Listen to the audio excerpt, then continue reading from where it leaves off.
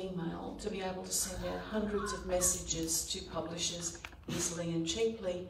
So I wondered how long he'd been doing that to be rejected 800 times.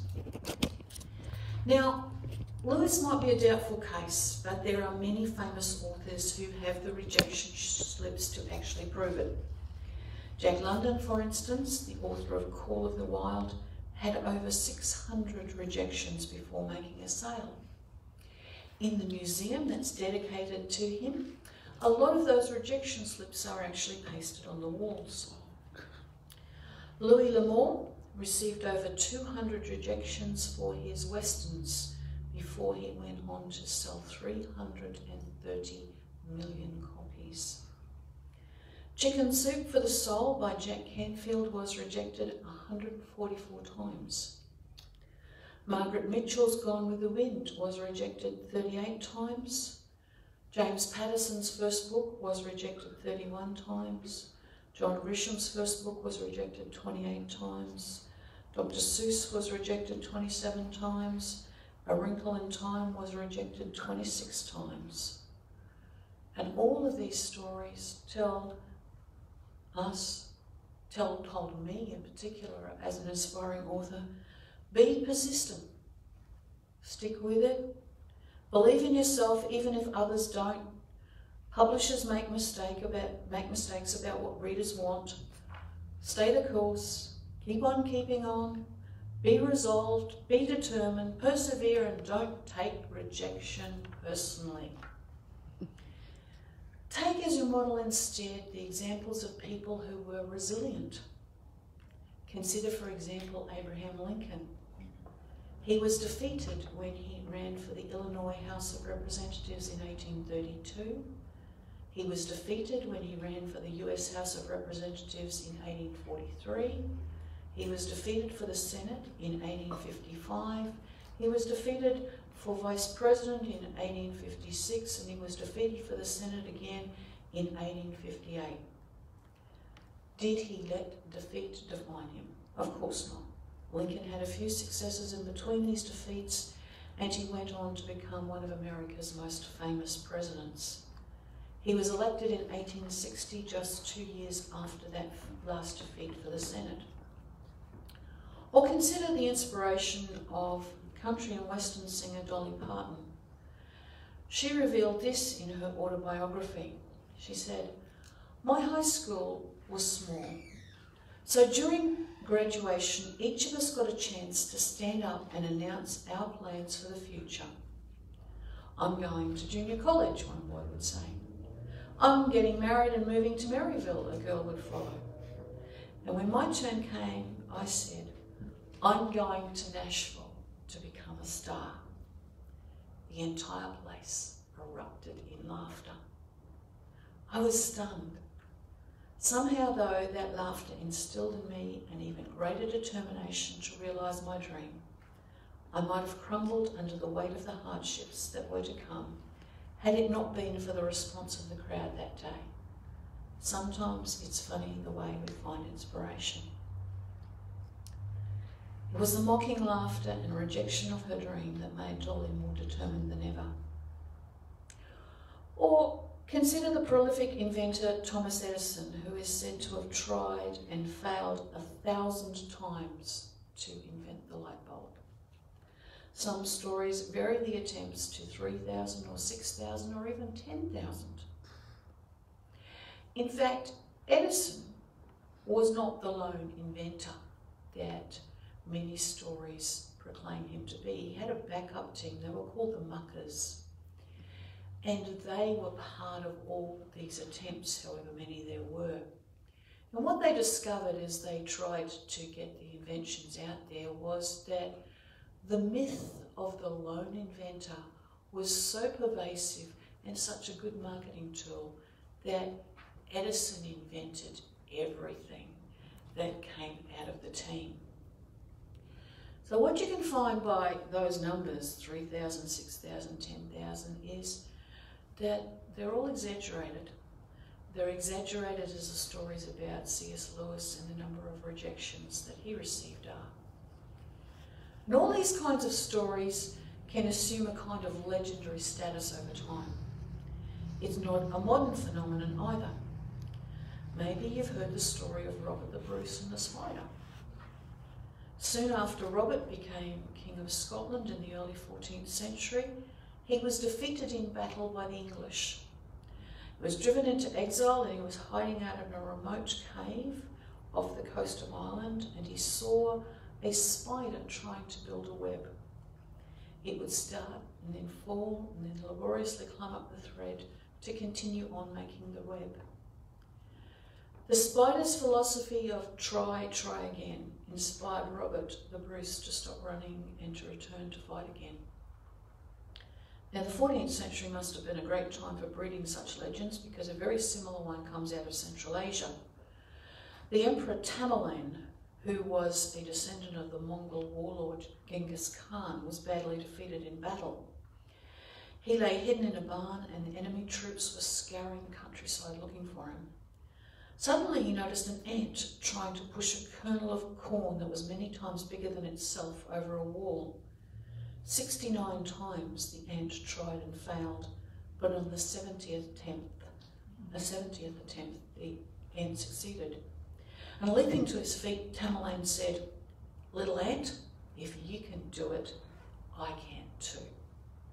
That day he changed his outlook, he reorganised his forces, and he went back and he soundly defeated his enemy. Now, the point I want to make about all these stories across the internet is they're not trying to be accurate. They're trying to be encouraging. And it's not just messages on the internet that push you to believe in yourself. In bookstores, gift shops, cafes and kitchen walls, you find wonderful motivational memes, quotes and posters.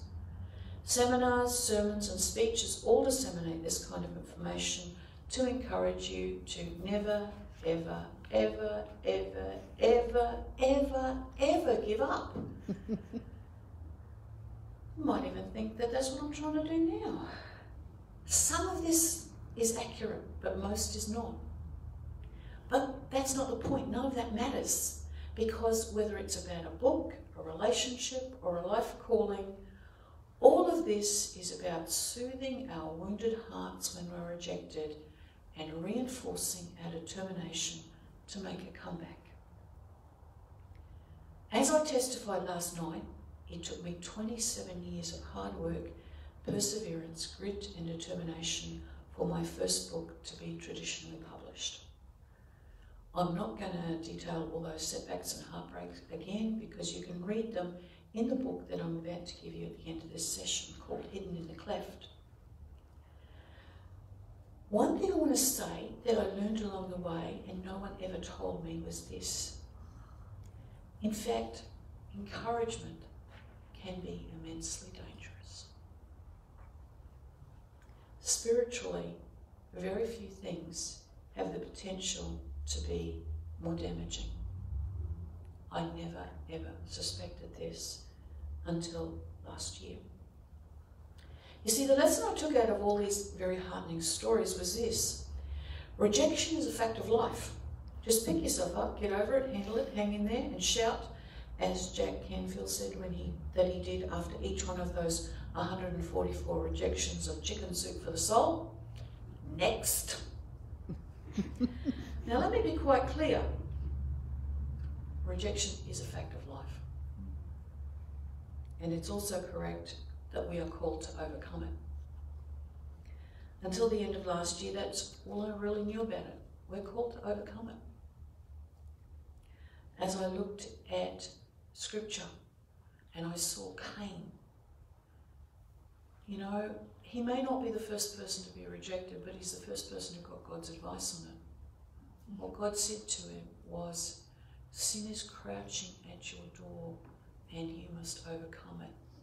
And what he was experiencing was feelings of rejection at that time.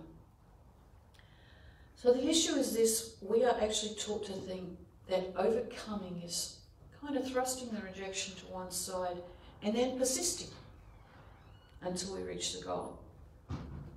And like I said, I never suspected anything was wrong with this until late last year. Then a couple of my friends asked me for help concerning their issues of rejection.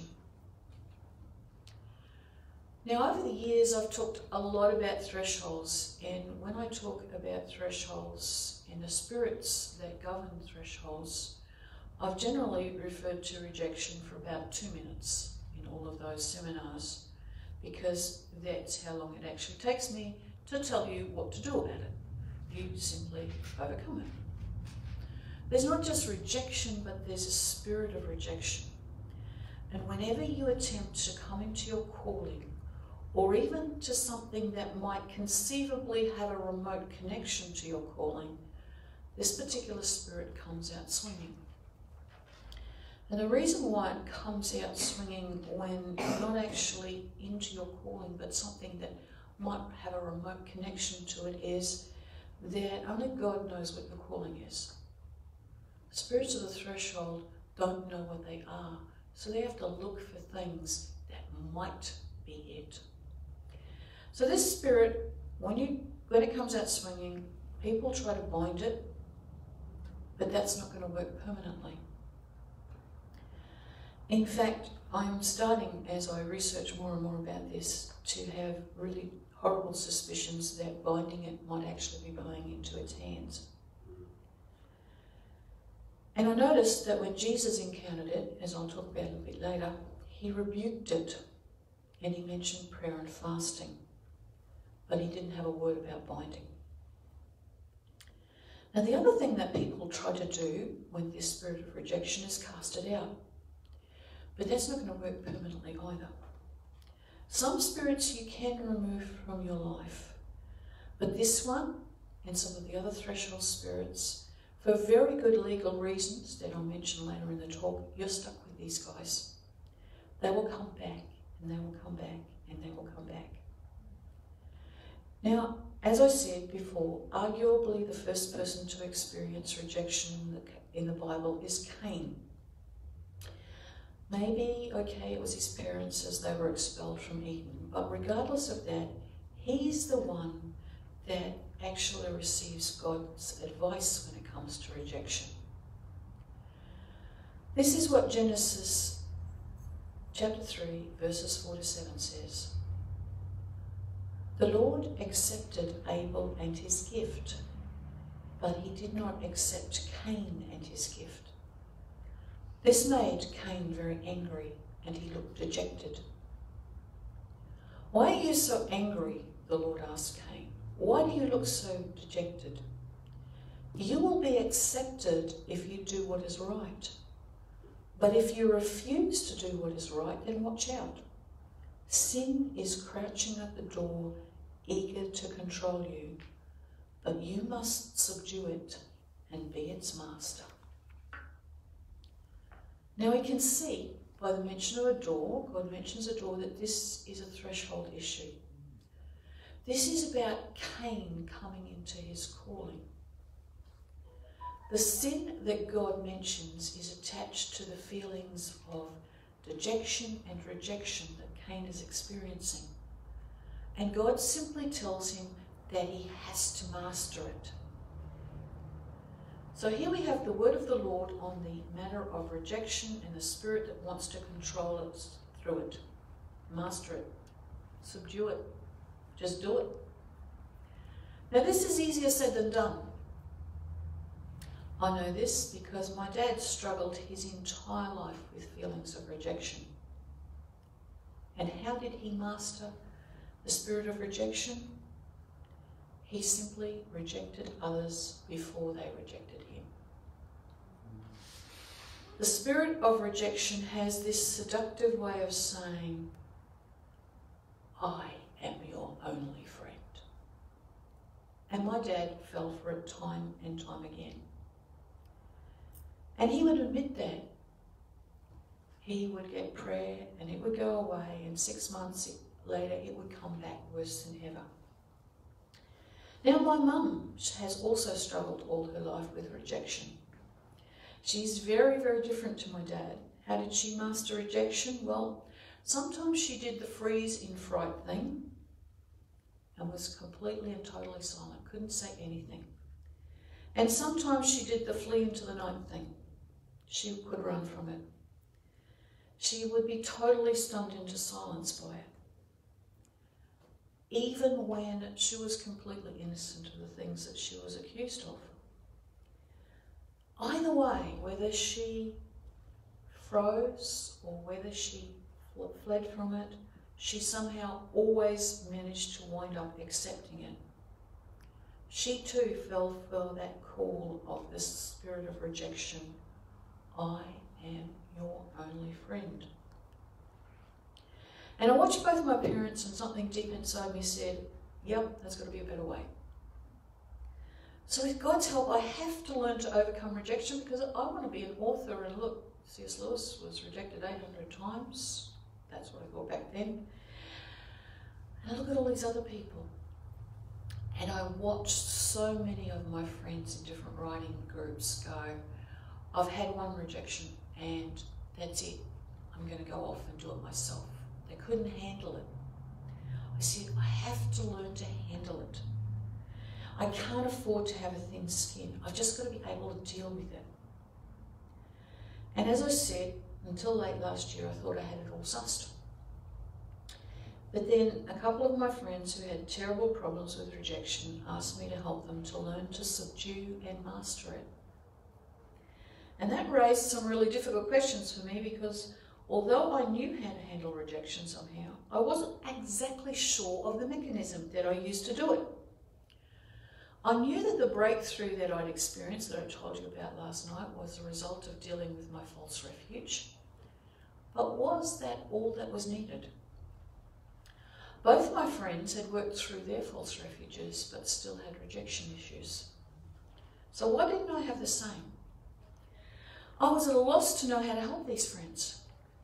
When it came right down to it, I realised that I had distilled the essence of C.S. Lewis's 800 rejections and Thomas Edison's 1,000 failures, never mind the accuracy of those numbers, and condensed the lesson down to, do not take rejection personally. Just shunt it aside and try again. And somehow, over time, that had become a life statement, a kind of vow that enabled me to handle rejection. The truth is, I just simply ignored it. I felt the sting and I let it go. But I didn't know how I'd learned to do that. The only thing I could think of when it came down to it was a couple of times early when I had been starting out in my writing, and I'd been babysitting as a way of getting money. And the children I was minding had been put to bed, and one of them cried out, and I went to see what was wrong. One of the boys opened one eye and said, I hate you. And I said, no worries, little buddy. It's okay, I can handle rejection, go back to sleep. And he did.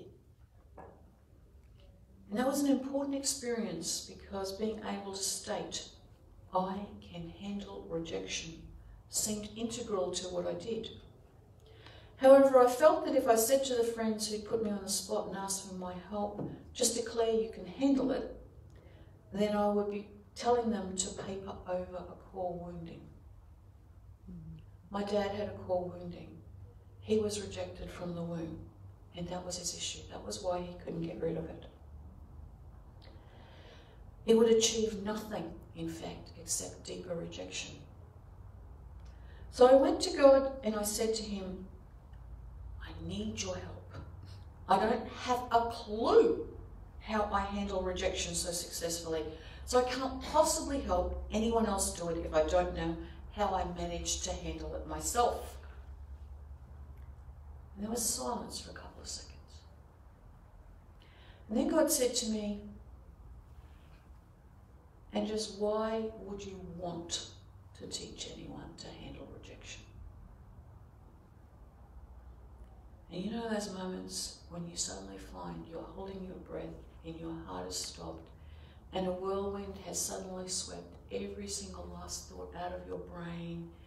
It was one of those moments. Actually, my brain wasn't completely devoid of all thought. It had this sneaking suspicion that just tiptoed in, and the sneaking suspicion was, I don't think God thinks terribly much of handling rejection. In fact, I don't think he thinks it's any better than my dad's way of dealing with it, or my mum's way. In fact, I have a sense from his tone that he thinks it's worse than either of them. So I talked to God, and I talked some more, and I talked some more, and I asked my friends if they had got anything from the Lord. And one had a strange image of red hair, and the other spoke about atonement. And I got a verse from Malachi: Jacob I loved, but Esau I hated. And it took me nearly 2 weeks of talking to God to realise that all these three things were interconnected. It was as if he'd handed us 3 different pieces of a jigsaw and asked us to put them together. Red hair, atonement, Jacob I loved, Esau I hated. Once you realise that these are interconnected, it all depends upon realising that Esau has 2 other names. Edom is one of his names, and it means red. Seir is the other name, and it means hairy, but it also means goat. And the connection here was that there's a goat that has to do with the Day of Atonement, specifically the scapegoat. In fact, once you start to think about it, the ultimate rejection symbol is probably the scapegoat. Scripture doesn't give us terribly much detail on the scapegoat. So I'm going to give you half of all that it gives us in one go. This is from Leviticus 16, from verses 8 to 10. On the Day of Atonement, Aaron must take 2 male goats and present them to the Lord at the entrance of the tabernacle. He is to cast sacred lots to determine which goat will be reserved as an offering to the Lord and which will carry the sins of the people to the wilderness of Azazel. Aaron will then present as a sin offering the goat chosen by lot for the Lord. The other goat, the scapegoat, chosen by lot to be sent away, will be kept alive, standing before the Lord. When it is sent away to Azazel in the wilderness, the people will be purified and made right with the Lord. So the important details in this little section are, it's the Day of Atonement, number 1, and the scapegoat is sent into the wilderness. There's a great deal of ambiguity in the text. However, it would appear that Azazel is the name of a goat demon. Now that might sound strange, but bear with me. A lot of scholars refuse to believe that God would give an ordinance to send something away to any demonic entity. But I actually believe that that is quite correct. And the reason I believe that it's quite correct is because of what happens on the Day of Atonement in the last year of Jesus' life on earth. On that day, he was out in the wilderness, just like the scapegoat, and he was with his disciples right in front of a shrine to a goat demon. Hard to believe, but perfectly true. And this is what he says to his disciples at that moment. Who do people say that the Son of Man is? And they replied, some say John the Baptist, others say Elijah, others Jeremiah or one of the prophets. He said to them, but who do you say that I am? Simon replied, you are the Christ, the Son of the living God. And Jesus answered him, Blessed are you, Simon Bar-Jonah, for flesh and blood has not revealed this to you, but my Father who is in heaven. And I tell you, you are Peter, and on this rock I will build my church, and the gates of hell shall not prevail against it. I will give you the keys of the kingdom of heaven, and whatever you bind on earth shall be bound in heaven, and whatever you loose on earth shall be loosed in heaven. Then he strictly charged the disciples to tell no one that he was the Christ. That's from Matthew chapter 16, verses 13 to 20. And this is the very famous exchange where Simon and Jesus, Simon gets a new name after admitting Jesus as the Messiah, and Jesus sets up his church. All this happened at Caesarea Philippi, in front of a place called the Gates of Hell. Now the Gospel writer, Matthew, didn't mention this, but the Gates of Hell at Caesarea Philippi was part of a shrine to a goat demon. He didn't need to mention it because everyone knew. This particular demon was half goat and half man, and was the Greek godling of flocks and herds. Its name was Pan. We have a word in English derived from the name of Pan. It's panic. That is how Pan allegedly won wars for the Greeks, through causing panic in opposing armies. So here's a major connection that we can find. Panic and rejection are spiritually linked. Now let's go back to the words of Jesus at this incredibly seminal moment in the history of the church. It's not the birth of the church. In fact, that's about 8.5 months away, nearly 9 months away at Pentecost. It's the moment of conception. And it's on a rock. And it's not just any rock. We know from the Hebrew name that Jesus gave Simon, which is Cephas, that it's not just any rock. Cephas can be translated in several ways, but it's derived from the name of the Day of Atonement, which happens to be the day that this happened, this very event happened. Cephas means stone of atonement or covering for sin. But basically, the word that encapsulates all that it is cornerstone. And as we know, Jesus is the stone that was rejected by the builders but became the head of the corner. There are many verses that refer to this. Psalm 118:22, 1 Peter 2:7, Mark 12:10, Acts 4:11, Matthew 21:42, and Luke 20:17. What Jesus was doing at that moment was building his church on a cornerstone, but because he was actually symbolizing the scapegoat at the time, it's the rejected cornerstone. He symbolized himself as that scapegoat by going to a goat demon shrine and standing in front of the gates of hell. Now, at first sight, this is pretty much terrible news for those of us wanting to be rid of the spirit of rejection. The legal right of the spirit of rejection is here, to be right there on the doorstep as we move into our calling.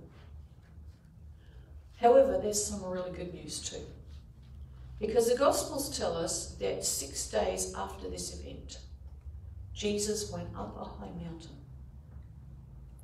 And there he was transfigured in glory, and he heard the approving words of the Father, "This is my beloved Son, my chosen one." Now, what more acceptance could you want in life than to hear that direct from God? And as I read this and put it all together, I said to my friends who were asking for help, I have it sussed. At least I think I have. You You sit with Jesus as the rejected cornerstone for 6 days, and then you get to the place of being the beloved. So I said to him, I'll test it. I'll do it first. Never let somebody else do it first. So to test out my theory, the next time I felt rejected, I sat with Jesus in the rejection for 6 days. And 6 days more. And 6 days more. And just as I was beginning to have doubts about my theory and that I'd understood the scriptures correctly, I said to God, this is taking much, much longer than I expected. And he said, well, it wouldn't be taking so long, but you keep dropping out of the place of rejection with Jesus and going to handling it. And I went, I didn't notice that I was going to handling mode. And God said to me, you know, you've mastered the art of ignoring rejection. So much so, let me ask you a few questions. How many times have you been rejected in life? I said to God, well, not very often. I'm very lucky in that respect. I'm nothing like other people. You know, they've experienced serious rejection. My dad experienced serious rejection. My mum experienced serious rejection. But me, no. And there was a short pause. And then God said to me, what about the time you were expecting to announce your engagement and your fiancé got up and announced it to someone else? Wasn't that rejection? And I felt this kind of quick stab to the heart, but I brushed it aside and I said, oh yeah, I've forgotten about that. And then God said to me, and what about the time your best and only friend at high school simply stopped talking to you and never ever came near you again and never explained what it was about? Wasn't that rejection? And I went, yeah, I never found out why she did that. We lived in each other's pockets for nearly 5 years until one day, without a word of explanation, she took up with some other girls and ignored me entirely. And I said to God, yeah, I've forgotten about that too. He wasn't finished. He said, what about the time all your friends in that social club treated you like slime because of something somebody said about you? Something that no one was ever willing to reveal or ask you whether it was true or not. Wasn't that rejection? And I took that kind of deep breath and I recalled the time that more than 20 people turned their backs on me and just walked away as if they got the plague. And I never ever have found out about what was said. For years I was actually desperate to learn what it was, until one day I realised God was asking me to surrender my need to know. And even as I realised this, I also recognised that I did the same thing as one of my brothers when it came to rejection. One of my brothers always said, just build a bridge and get over it. And I've never ever thought terribly much of his way of dealing with things because building a bridge wasn't forgiving. It was ignoring. And I realised how much I ignored rejection. God kept dredging up the past and he went on, reminding me of the times I've been sidelined for standing up for others or standing up for myself. He reminded me of incidents that were so painful that it had taken years to properly forgive the people involved. I'd think I had forgiven them, but then some trigger would come up and I'd have to forgive them all over again. How on earth had I forgotten all this stuff? It was raw and the rejection hurt in a way that it shouldn't. And I went to God and I said to him, haven't I actually forgiven these people? Because I thought I had. And God said to me, you know, there's many things that you've forgiven them for, but not for their cooperation with the spirit of rejection. When he said that, I had a really bad feeling, you know, the sort of bad feeling that they had in Star Wars, you know, there's the just, that bad feeling. I said to God, this is going to be like staying in Gethsemane with Jesus, isn't it? It's going to really, really hurt. It's going to be seriously unpleasant. I don't think I can do it. I just don't think I can. I need help. And even knowing it was only for 6 days, I just simply didn't believe I could make it through. If the disciples couldn't watch for just 1 hour, how was I going to make it through a whole week? And God is faithful. He helped me sit in the rejection with Jesus, the rejected cornerstone. He helped me to endure the sadness. There was a lot of sadness and a lot of panic. And the sense of being hunted. And worst of all, the knowledge that if all of the people who'd rejected me had their time over, they would probably reject me in the same way once again. And they wouldn't explain their actions this time either. Everything would be just as baffling and inexplicable as it has always been. So I sat with Jesus, the rejected cornerstone. And 1 day passed, and 2 days passed, and 3 days passed, and 4 days passed. And on the 4th day, I noticed that the spirit of rejection had done a bunker. Yes! Things were so much clearer. Why, look at that, I said to Jesus. Now that the spirit of rejection is gone, I can see that there was something behind it. There's something hiding there. And I looked closely, and suddenly I recognized what I was seeing and feeling in my own spirit.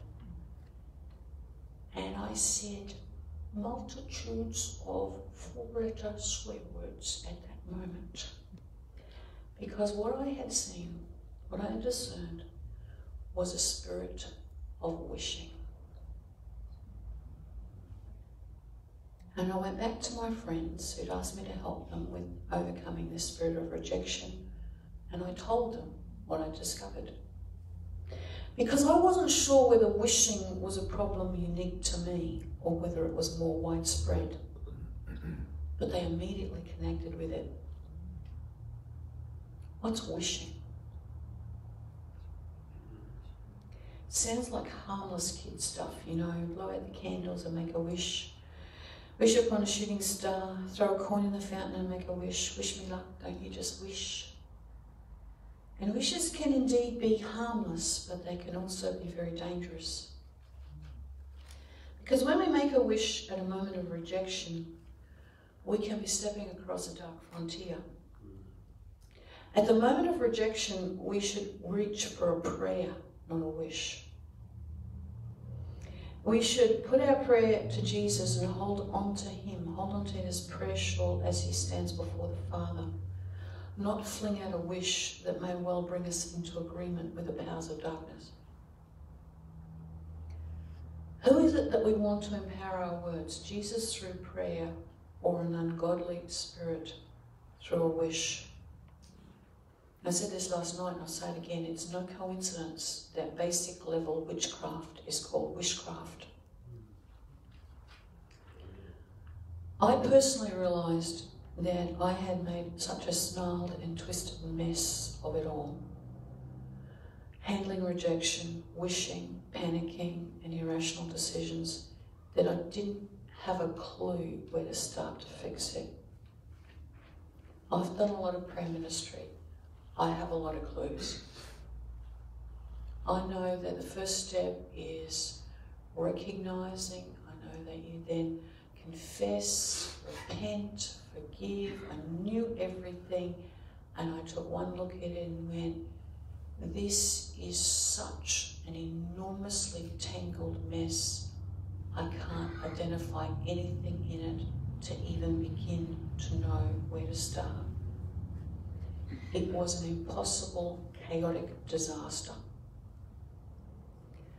So I said to Jesus, I just surrender it to you. I have no idea what to do about it.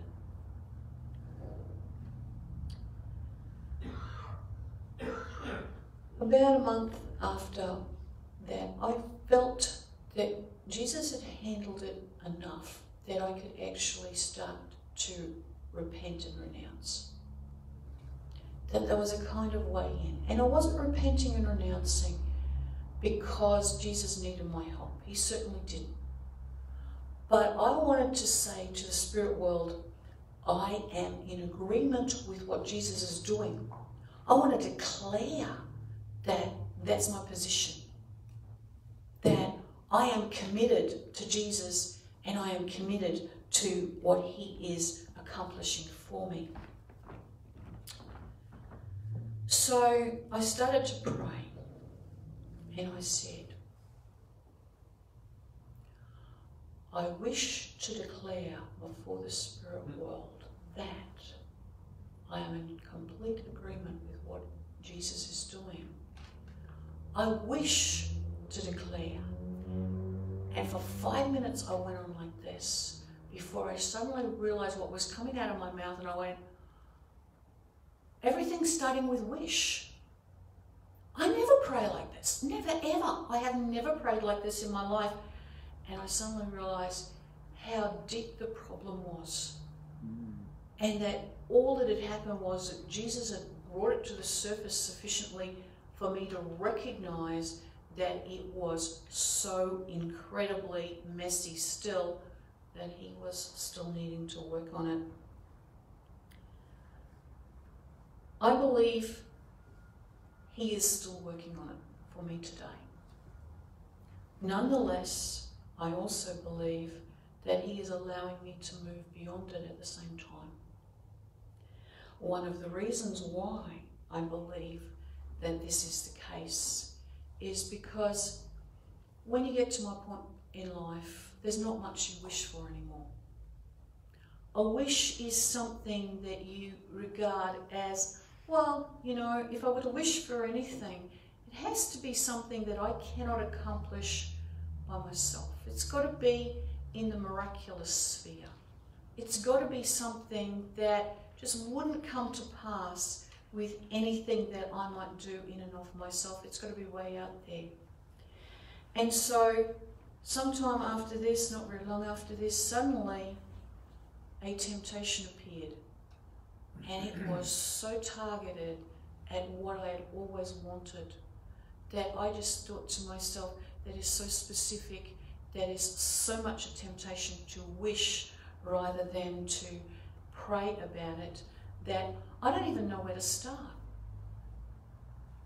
Because I said to God, you know, I think that what you're putting before me is a desire of my heart.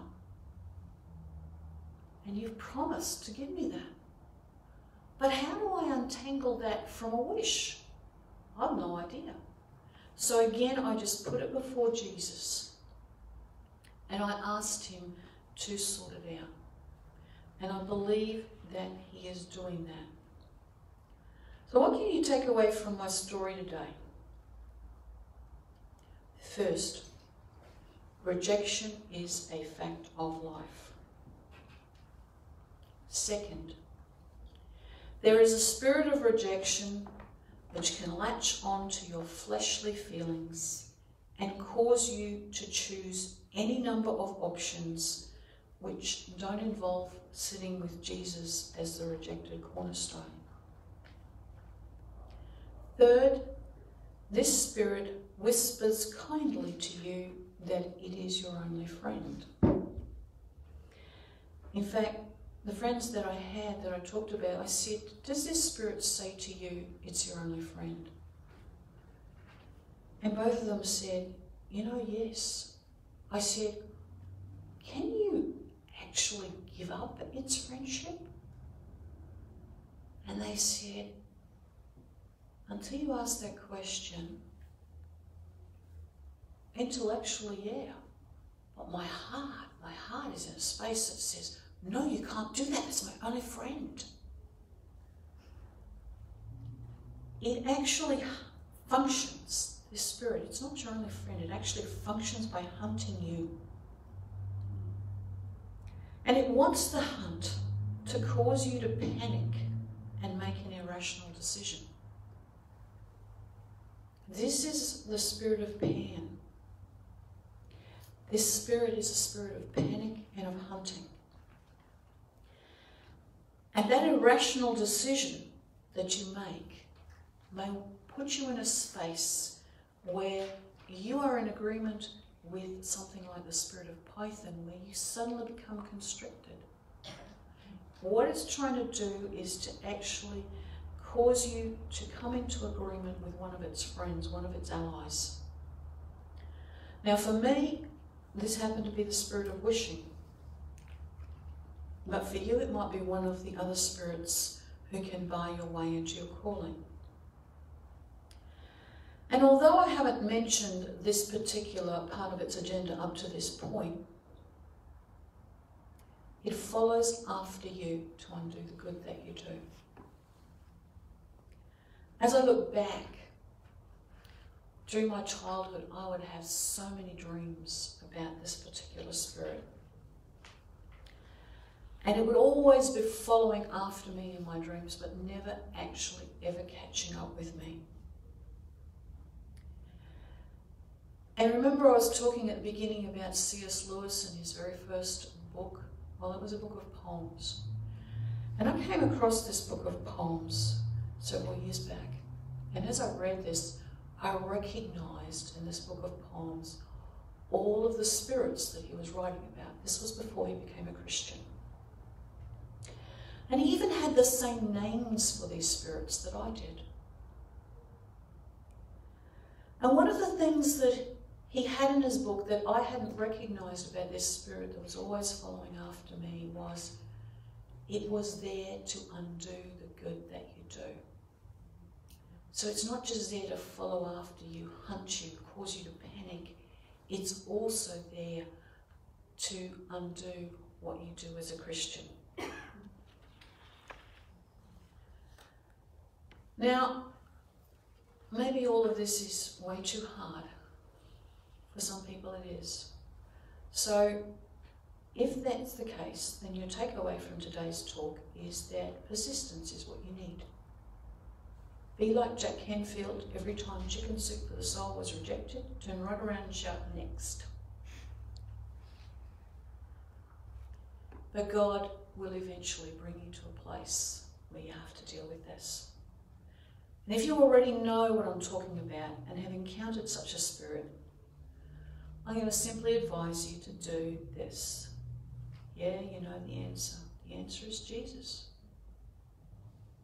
He's very simply always Jesus.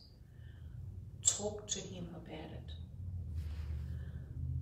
Just simply open your heart and say, this is how I feel rejected. This is what's happened. Can we talk about what went on? What was actually going on there? Sometimes, as he said to me, in some particular instances I will tell you exactly what was going on, but in others you need to surrender, you'll need to know. So if you've encountered the Spirit, you talk to Jesus, you do what he tells you. Obedience is just such an important part of this. Because at the end of the day, whatever your calling is, whether it's to write a book, whether it's to heal history, there is always one aspect that God wants from us. And that's to be closer to him, to commit ourselves to him in a marriage relationship. And as part of that, to heal the history, not just of our own lives, not just of our generational stream, but of our nation and ultimately of the world. And he wants us to work together to do it. Because without my friends who gave me the clues red hair and atonement, as well as agreed that the spirit of rejection constantly says to your soul, I am your only friend, I would have missed entirely what God wanted me to know. So this is what I want to say to you. Don't be persistent. Sure, yeah. Scripture tells us to be persistent, but that's not really what it's all about. And certainly don't take it personally or just shrug it off. but actually go and heal history. Do what it takes.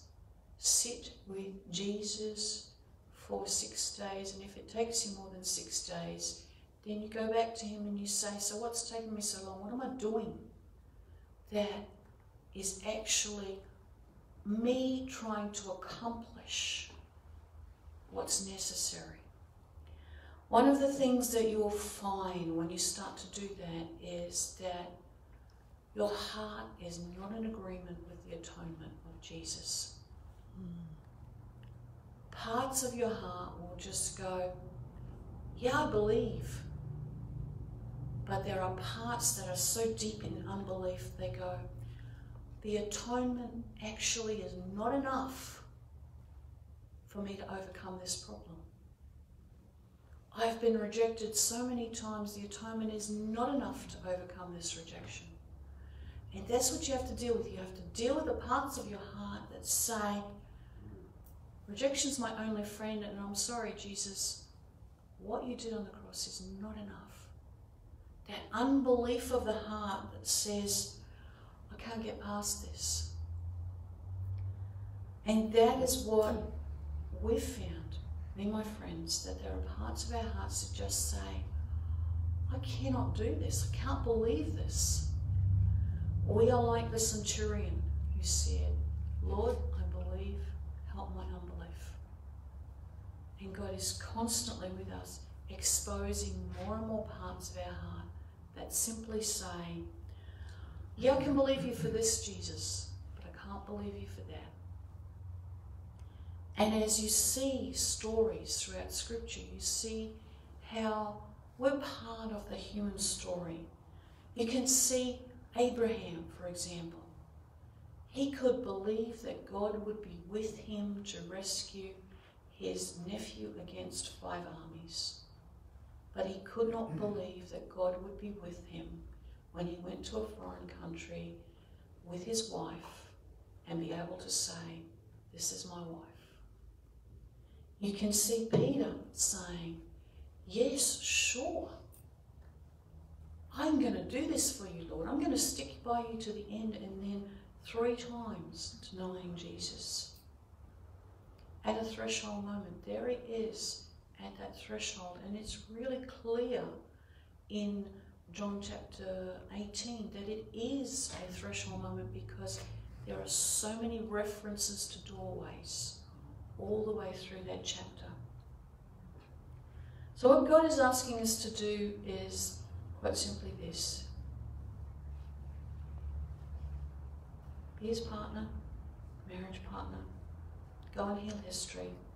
Do what it takes. Sit with Jesus as if in Gethsemane and ask him to fix the situation, because that's what he does best.